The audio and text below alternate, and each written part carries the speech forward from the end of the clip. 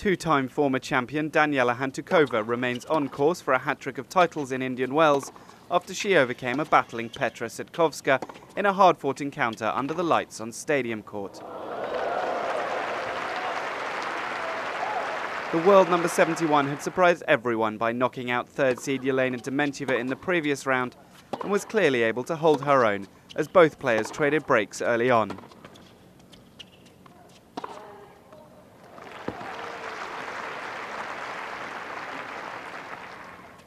But with the tie-break seemingly inevitable, it was Hantuchova's experience that shone through. This drop shot helping her to break in the 12th game and take the opener 7-5.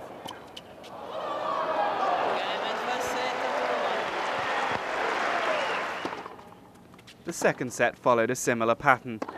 A high number of errors mixed with some great quality play from both women.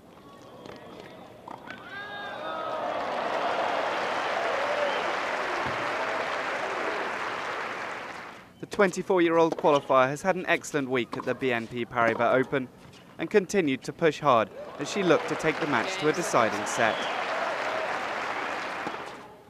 But once again, the 12th game proved crucial. Hantuchova raced to a 40-love lead and then closed out the match at her third opportunity.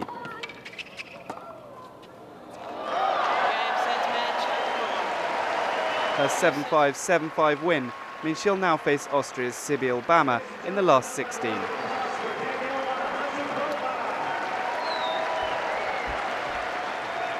Yeah, definitely was a tough one. I mean, she was playing very well. Obviously, she's had a very good tournament here, so I was expecting a tough match, and I was just really proud the way I was fighting, especially playing the big points well. And once again, like the match before, you know, I just really fought it through and tried to give my best.